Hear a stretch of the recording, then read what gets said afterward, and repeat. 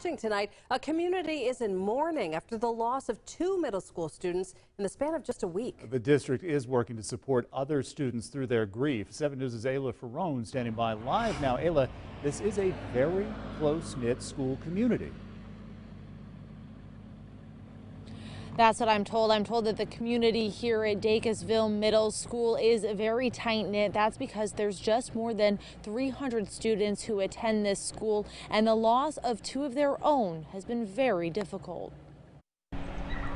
Two Dacusville Middle School students losing their lives in the span of a week. It's hard. It's very personal for everybody, and it hits home. District spokesperson John Eby says both 7th grader Kelsey Merck and 6th grader Kylie Woods were active at the school. Kelsey was an honor student. She was a cheerleader.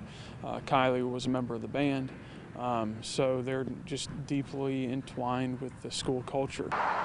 Kelsey was killed in a car accident this weekend. Now a bouquet of flowers marks the tragedy.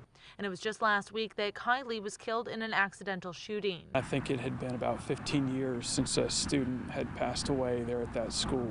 And then you have two in 1 week. Eby says the middle school is tight-knit, and with students this age, they're still dealing with some of the struggles of childhood, and then they're dealing with the struggles of young adulthood at the same time. Grief can be difficult. You add a crisis like this into the middle of all that, and that's extremely hard.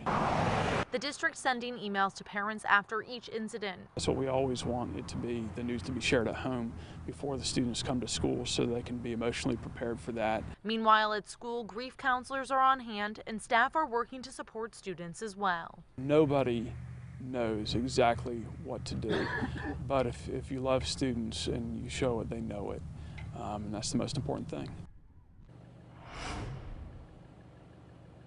Both of these young girls were active at the Dacusville Recreation Association playing volleyball. Now that association and its leaders are working to plan a benefit for their families. That date is set for December 15th. I'm reporting live in Pickens County. Ayla Ferrone, 7 News.